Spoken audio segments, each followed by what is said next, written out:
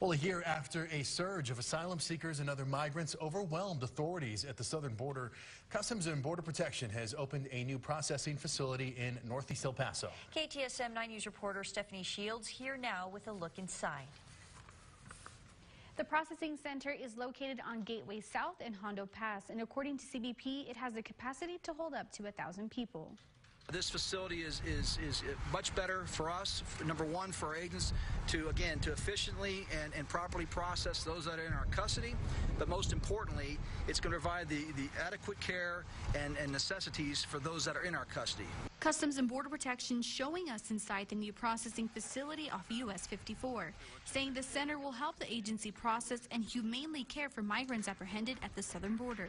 We're going to do our job, we're going to support our mission, but at the same time, we're going to make sure that we provide those in our custody with the proper care. As we've reported, Border Patrol came under heavy criticism last year due to overcrowded conditions and alleged neglect at some of the holding facilities, including makeshift holding areas under an El Paso International Bridge.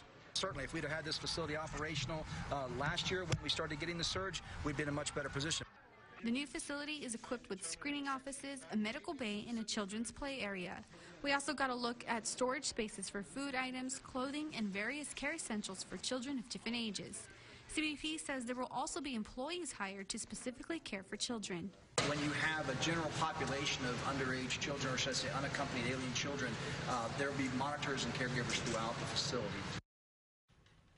The new processing center is expected to be up and running by this weekend. Stephanie Shields, KTSM 9 News. All right, thank you, Stephanie.